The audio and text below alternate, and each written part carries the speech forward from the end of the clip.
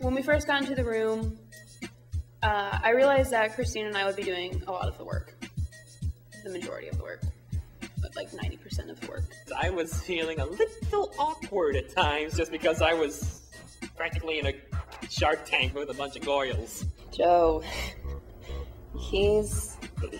I didn't know what to think of him really at first. He's somebody that tests my patience and my nerves. I'll be so dang rich it ain't funny. Gonna buy me a hot tub. It's all good in the hood. Oh, these are pictures. I told her I was energetic. And semi-psychotic. Self-proclaimed semi-psychotic, mind you. I am not licensed to be psychotic. I'm putting myself in a hole, aren't I? You are. I should shut up.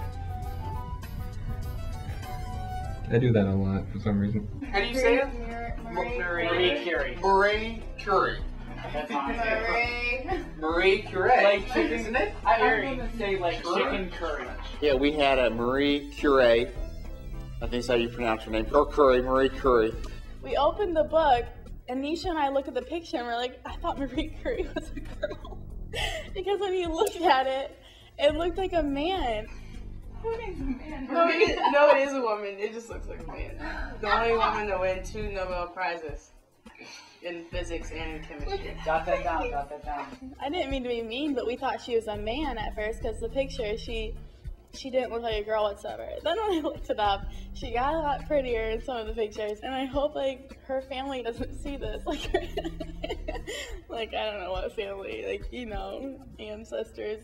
The ancestors died. Wait, daughters, daughters of daughters of daughters. But yeah, I'd say it went well in planning everything out at first. We came up with a plan of attack. I had everybody pick something that they knew they would like to research and be interested in doing it. And then from that, they would also talk about it in the presentation. What I did is I went out and actually utilized some of the computers out in the library and did some typing, stuff like that, and did some more research online and printed that out, and then, you know, forward that information back into our little glass cage we had in the library. I've never written a 5-page paper before, but I'm really good at writing 1-page papers. Surprising us with this, like, he's never written anything that long, you know, I mean, he should have said something to begin with. I thought he was going to be hands-on with everything, like he was telling people what to do and what not to do and stuff like that. Me, I actually felt like I didn't give myself something to do because I thought that I was bringing us together so well. So I just helped out people who asked for it. His strategy was he wanted to spend like a ton of time researching what to do instead of actually just going out and doing it. Carrie takes orders very well. And she said to me, I'm gonna go do this, this, and this. Does that sound all right? And I was like, sweet, she can think for herself. I'm not gonna lie, I didn't be like, hey team, you know, I'm really strong at this and this. I was just pretty much, I didn't want to be the overachiever, nor did I want to be the person that wasn't doing anything. I mean, with Ben there, it wasn't that hard, you know, to appear as though I was doing, you know, enough. The idea we had was to have like an acting type deal, and to just put as part of our presentation and have Joe be Millard Fillmore because he was already quite a character, so we figured he'd enjoy that because you know he was already very just outgoing.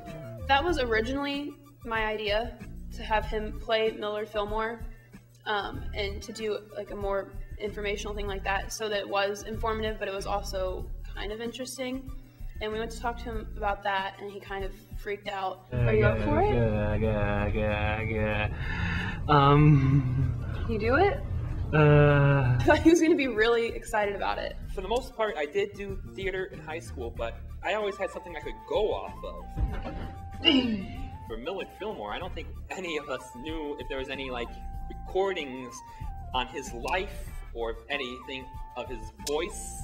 So I had nothing to go on, so I was like in utter cold sweats almost about doing this.